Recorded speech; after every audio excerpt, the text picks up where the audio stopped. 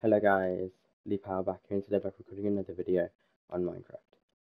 In this video, I will be showing you how to build a working sliding glass door. As you can see, if I press this outside button, it opens up. If I press this inside button, it also opens up. The redstone is kind of complex, but it's manageable. So now I'm going to show you guys. So what you want to do is you want to find where you're going to make it. So I'm going to make mine about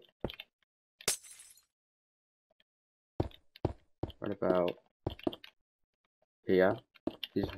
I put two sticky pistons facing into each other like this with two glass blocks in front of them and leave a 2-block gap in between them.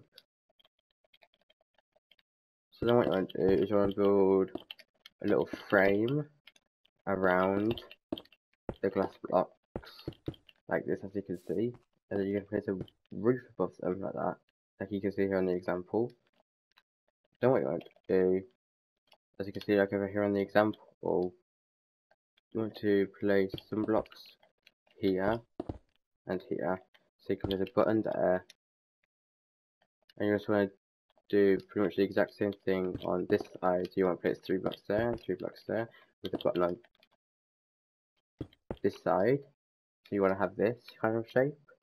So you want to have almost like an eye, and on the top face of the eye you want to have 2 buttons like that near where the pistons are. So then what you want to do after that is you want to have a redstone torch coming out of that block. So as you can see, if I press the button, it gets inverted. Then what you want to do is, also like here on the example, this block doesn't even need to be here. So you're going to do is you want to get yourself 4 blocks of your choice and place them, as you can see, that's the top. So you can see that's already half of the door already done. So when you want to go after that, it is like you can see over here in the example, which is actually very simple to do. You just want to place a block up here at an angle and have that leading up like that, like you can see over there. You don't have redstone going across like that and all the way down to,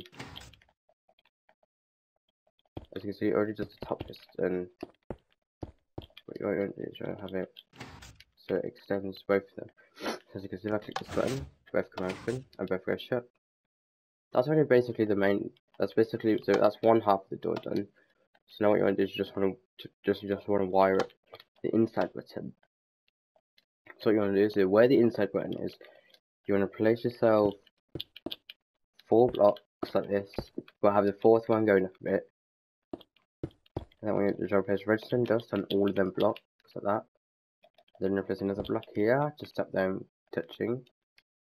Then what you want to do is place any other block here and have that leading up.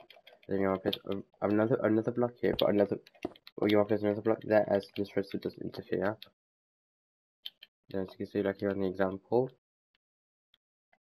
yeah.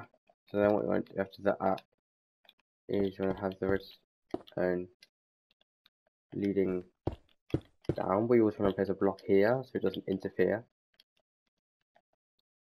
Then literally all you have to do is just make it so this redstone goes straight onto that block, and you're pretty much done. So as you can see, if I press the button here, it opens so I can walk through. And if I press this other button, it opens as well so I can walk through. But yeah, that's pretty much the door done.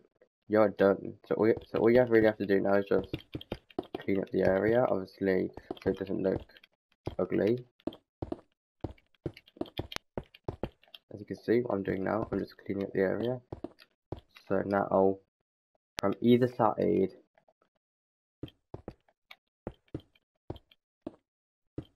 so from either side, you can't see any of the redstone.